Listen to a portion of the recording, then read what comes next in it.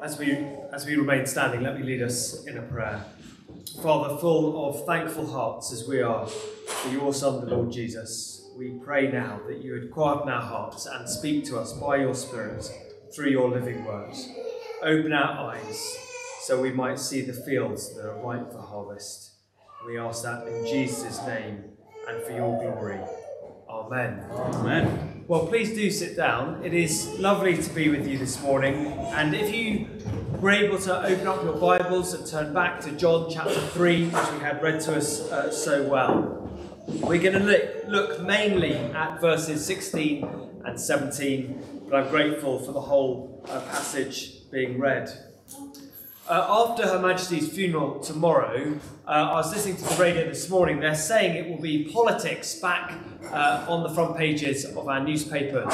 And Liz Truss, the new Prime Minister, will be starting whatever she's going to start with a bang this week. And if you cast your mind back to the leadership election for the Conservative Party, I think what went wrong for Boris Johnson was the question, could he be trusted? Could the country trust him? Could we believe what he said to be true? And it was all down to his character. Well, this morning we're going to consider whether the God of the Bible is trustworthy. As we consider God's mission, you and I need to be clear in our minds and convinced in our hearts who the God of the Bible is, that God is trustworthy. For mission, be that in this country or overseas, flows from the character of God. It flows from who God is. Now, the word mission, you'll know, is derived from a little Latin word called missio, which means sent. And here in John's Gospel, we see that as Jesus is sent from God the Father to bring salvation to the world, the Word became flesh and made his dwelling amongst us. So he then sends his disciples, all of his followers, you and I, if we know and love him this morning, out into the world to share this life-giving news. So right at the end, John chapter 20, verse 21, as the Father has sent me, I am sending you. And Crosslinks, the Anglican Mission Society I work for, we are in this business of helping local churches like yours send some of their very best people overseas, both short-term, anything from a couple of weeks up to 3 years, or long-term, for a whole lifetime, to share the good news of Jesus Christ. Chris and Rosie are a couple in their late 20s with Lydia, their young daughter. She's about 1 now. And they went just after Easter to relocate from the northeast of England, from Newcastle, out to Valencia in Spain. And they've gone to Valencia to work with some other Crosslinks mission partners in the Anglican church there, to reach this vastly secular but culturally Roman Catholic country, this city of Valencia. Now, Chris and Rosie are leaving behind caring yet ageing parents. They've left behind stable jobs, a lovely home, the comfort of the NHS, and a fairly guaranteed future. Now, what has possessed Chris and Rosie to do that? Chris and Rosie needed to be absolutely convinced of who the God of the Bible is, that he's entirely good and that he is entirely trustworthy. And that's what we're going to do this morning as we consider some of the most famous and well-known verses in the whole of the Bible, verse 16 and 17, set as they are between this meeting between Jesus and Nicodemus. I saw on the back of the service sheets there's space for notes. That's always really encouraging when you go to a church. The problem is in most churches people have forgotten a pen to write the notes with. I'm sure that's not the case here. But I've got 4 truths that I want to share with you this morning from this verse that I trust will convince you that God is good and he's trustworthy, and therefore one whose mission is worth getting on board for. So first truth, the missionary God we see is a loving God. We read verse 16, for God so loved the world. Now, it's really tempting to put ourselves as the subject of the verse, but God is the primary subject here as we read of his mission and particularly of his motive for mission. God is love. And therefore God's mission isn't coming from some arbitrary dictator with sort of warped motives, but from a good God who longs to save and rescue a broken and rebellious world. Now, Nicodemus, you'll know, who we read of at the start of the chapter, he's clearly been intrigued by Jesus. He recognised something of who Jesus was, verse 3. But maybe he'd heard of the water being turned into wine at the wedding in Cana of Galilee. Or maybe he'd heard of the authority that Jesus proclaimed as he cleared the temple precincts back in chapter 2. Yet what Nicodemus, the religious expert, might not have been clear on is that God's mission for reaching out to this world, revealed through sending his son Jesus, is entirely motivated by love. Now, Chatsworth House, which is not too far from here, is one of the finest, grandest houses in all of Britain. It was used as the film location for Pemberley in the 2005 film adaptation of Pride and Prejudice. And in the garden, you'll know if you've been there, is this huge cascading fountain which runs all the way down a hillside in a series of steps. The water flows from one step to another. And I think that's a really good image of God's love. The Father is the fountain of life and love, and his life and love fill the Son and overflow through the Son to the world. And that love overflows to his people, and through his people it keeps flowing out into a very needy world. Which is extraordinary, isn't it? Because this world, when you consider it, can be pretty unlovely and fairly unlovable. Parts of this world are lovely. Some people are lovely, but sadly, people, you and I, often we are not unlovely. We're not lovely, we're unlovely. And for all the examples of sort of unloveliness that we can point at down through history, or we read of in our newspapers, as we've taught our children, for every finger we point out there are 3 fingers pointing back at us. This world is broken. Our lives are messed up. Our sin is an offence against God, and it damages and it hurts other people. But have a look down to verse 17, because this is what makes the Christian gospel extraordinary. For God did not send his Son into the world to condemn the world, but to save the world through him. God's mission, motivated by love, is to rescue rather than to ruin people. The missionary God is a God of love. And therefore, if you're here this morning feeling rather lacking in love, either for God or for the people either side of you, or for mission and getting on board with what this church is doing and what God is doing through this church here, but also overseas. It's not just a case of sort of screwing up your face and trying a bit harder to conjure up a feeling of love. The solution to any lovelessness in our hearts is to sit under the cascading fountain of God the Father's unfailing love. A love that flows to us from the Father through the Son by his Spirit. The place we need to be if we want to be a mission-minded individual or a mission-committed church is getting drenched in God's love until that love flows out through us to a needy world. So first we see the missionary God is a loving God. Second, we see in our verse the missionary God is a generous God. So have a look at our verse again, if you would. For God so loved the world that he gave his one and only Son. It's always lovely to come to a church that's got children in it. Christmas, we know, is a very special time for all people, but especially children. It's a time for giving gifts. And imagine Christmas, though, we're trying to get through Christmas and children, if we were not to give presents. Imagine if you were to invite your grandchildren or children or nephews and nieces to Christmas at this house, at your house, and you said, guys, this year we're not going to give presents. Well, that would be absurd, wouldn't it? It wouldn't make sense to them. And so the love of the missionary God reveals itself most fully in the gift of his Son. Start of verse 16 again. For God so loved the world that he gave his one and only Son. Now, the conversation back in the chapter between Nicodemus and Jesus hasn't been going overly well in verses 3 to 8. There's lots of crossed wires, there's lots of confusion. To which Nicodemus asks in verse 9, have a look at it, for further clarification. So what Jesus does is he appeals to the Old Testament. Very clever, Jesus. He appeals to the Old Testament. He's speaking to a member of the Jewish ruling council that have known his Old Testament really well. And he says these words from verse 12. He says, look, I've spoken to you of earthly things, and you don't believe. How then will you believe if I speak of heavenly things? No one has ever gone into heaven except the one who came from heaven, the Son of Man. Just as Moses lifted up the snake in the wilderness, so the Son of Man must be lifted up, that everyone who believes may have eternal life. Because Jesus has been sent from the Father, that's what verse 13 is speaking of.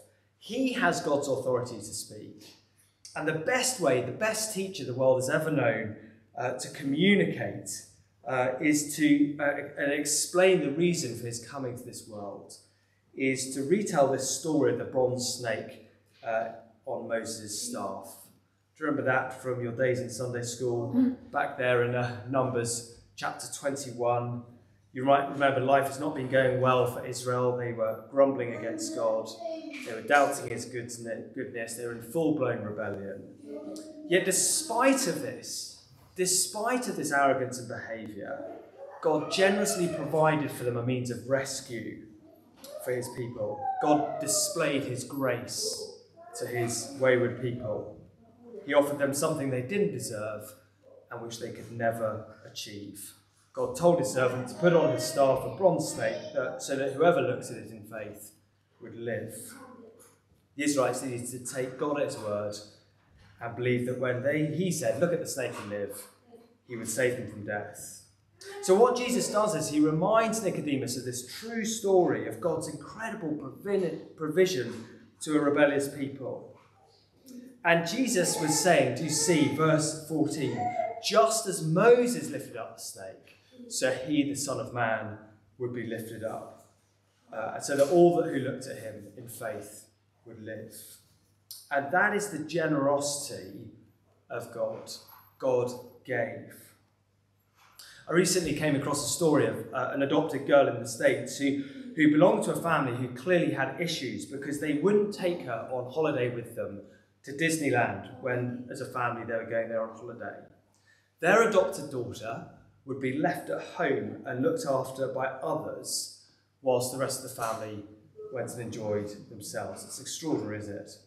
Now, in the end, that adopted little girl had to leave that family, and she eventually settled with a new family who again promised to take her to Disneyland. However, the closer the family got to the trip, the worse the little girl's behaviour became. And finally, her parents realised it was because of the experience she'd gone through with that previous family. And she never really thought that she'd make it on the trip to Disneyland. Now, the easiest response from the father to her would have been this. He could have said, look, if you don't start behaving better, you're right, we won't take you. But instead, he said these words, is this trip something we're doing as a family? Well, you're coming with us. The girl's behaviour didn't improve, in fact it got worse, but finally the time for the trip came. And in a hotel room, after a full-on day of Disney action, a very different child emerged. She was exhausted, she was pensive, she was a little weepy at times, but this month-long facade of rebellion had faded away. And when bedtime came around, the father asked her, so how was your first day at Disneyland? And she said these words, Daddy, I finally got to go to Disneyland, but it wasn't because I was good, it's because I'm yours. It wasn't because I was good, it's because I'm yours. And that girl experienced grace for the first time, the generous, undeserved love of a father. And that is a small picture, a very small picture of God the Father's love for wayward people like all of us here in this room this morning. The mission partners who Crosslinks help to facilitate Go Overseas, they are far from perfect people. However, they are all people who get grace. And for a church to be truly mission-minded, we too must get grace. For grace enables us to be generous, to be sacrificial, to be committed. So second truth to see is the missionary God is a generous God. Thirdly, we see here the missionary God is an inclusive God. He is an inclusive God. Let me read from verse 16. For God so loved the world that he gave his one and only Son, that whoever believes in him. Do you see, God's offer of grace, which leads to eternal life, is made to whoever believes. So it's no wonder, I suppose, that the two people that Jesus encounters either side of verse 16 here could not be more different. Let me explain. So Nicodemus was male, he was respectable, he was a member of the religious ruling elite. He truly was an establishment figure, religiously orthodox. He was the MP without the scandal. He was the bishop without the blemish. He was the businessman whose dealings were unimpeachable. Now, in chapter 4, after this passage, we've got the opposite end of the spectrum. So we've got a morally compromised, and I do mean a seriously morally compromised woman. Have a look at chapter 4, verse 18, if you need to be convinced of that. And she is a despised Samaritan woman. She's got nothing to offer. That the scent of scandal, the scars of shame are all over her. She was despised. And so either side of what commentators have described as the greatest summary text in all the Bible, we get living, breathing proofs that the God of the Bible is for all sorts of people. Now, the word inclusive has been hijacked by some people and by some churches in the Church of England to mean something completely different.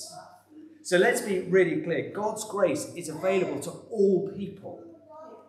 Yet God's grace never leaves us where it finds us.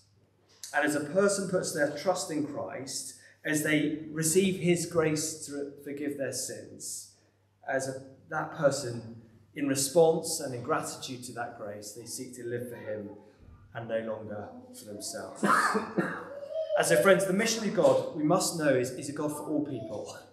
He's not a God just for middle-class, white, respectable people.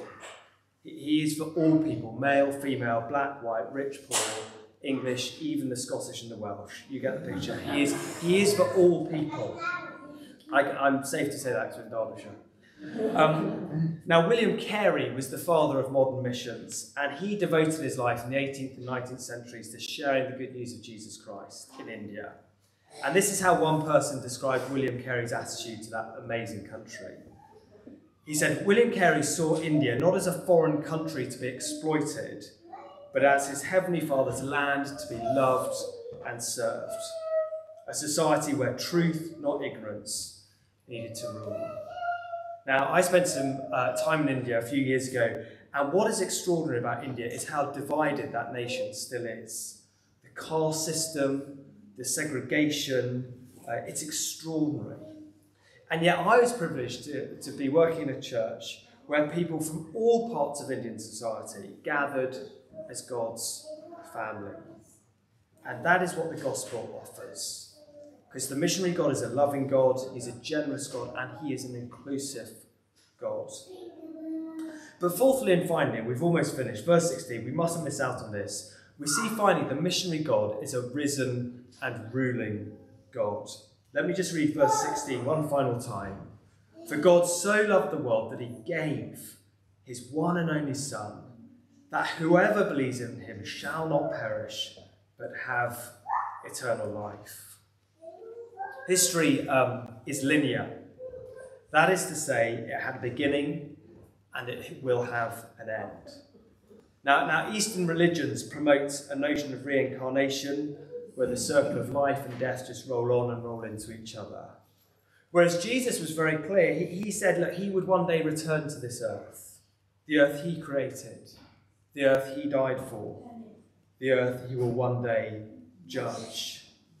And his return, or before that, if we reach the end of our days here on earth, that puts perspective on all of our lives. Now, at this point, we've got no idea how Nicodemus responds to Jesus, what he's thinking about this. Yet, do you know when Nicodemus pops up again in John's Gospel? It's towards the end of chapter 19. And he would have been very much confronted with the matter of eternity then. Because in chapter 19, along with Joseph of Arimathea, he went to Pontius Pilate and asked for the body of Jesus. And he helped his friend with that mix of myrrh and aloes to embalm, and they lay their friend, his body to rest. And yet that story doesn't end with the events of Good Friday. It begins with the events of Easter Sunday. Jesus rose to eternal life. And because of that, we can know the missionary God is a risen and therefore a ruling and reigning God. And verse 16 contains this word, which is tremendously vivid, and it's the word perish. It's a word that's very plain speaking. I bet people in this part of the world are plain speaking. You know, when fruit in your fruit bowl perishes, it very visibly engages in the process of decay and death. And God, as he often does in the Bible, speaks in a way that couldn't be plainer here. The choice before all people is stark. For those who will believe in Jesus, they will share with Jesus that eternal life that Christ won for them through his death and resurrection. And that is why, despite of the sadness of Her Majesty the Queen leaving us, this is a time for Christian people not to grieve without hope, because she was clearly a woman who loved Jesus as her Lord and Saviour. But the alternative, for those who won't believe in Jesus, the alternative is death. And this is why verse 16 cannot be skipped over, and it is an eternal punishment that will last a lifetime, separation from God and his goodness for all time. A punishment that is so awful that it took the most extreme lengths to avoid it. The one and only Son of God dying for sins on the cross. Now, many years ago, I used to be in the British Army, and I served there for 5 or 6 years. And we did a lot of training down in Salisbury Plain. And there's lots of footpaths, public footpaths across Salisbury Plain. You can take your dog for a walk on a Sunday afternoon. And yet you'll come across these yellow signs that are fluttering in the wind, which declare very cheerfully, danger of death, unexploded ordnance. Now, that's not a very cheery sign to explain to children on a Sunday afternoon walk, but it's a very kind necessity to do so. It's warning of the dangers to avoid. And friends, John 3:16 ends with this warning. Our friends and our neighbours, our work colleagues and family members, the people of this village and the nearby towns and cities, we all have a decision to make. We won't live forever. And the passing of the Queen is a time for reflection. Having gone through a global pandemic, this has been brought home to many of us. We will not live forever. And one day we will meet with the God who made us. And because he is a risen and ruling God, he has done all that is necessary so that we need not be afraid of that meeting. You see, God's mission to a broken world flows from who he is. We can trust the God of the Bible. So as a church, will you pray for God's mission? Will you give to God's mission? Maybe some of you might go. Because God is trustworthy. He is loving, he is generous, he is inclusive, and he reigns over this world today.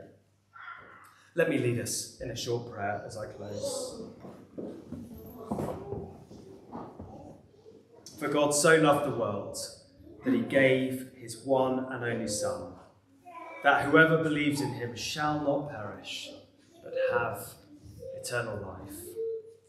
Thank you, Lord God, that your Son, the Lord Jesus, is risen and reigning today, and that all those who look to him in faith will not perish. Help us, we pray, to play our part in taking the wonderful news of your love to this broken and very needy world. We pray that for your glory. Amen. Amen.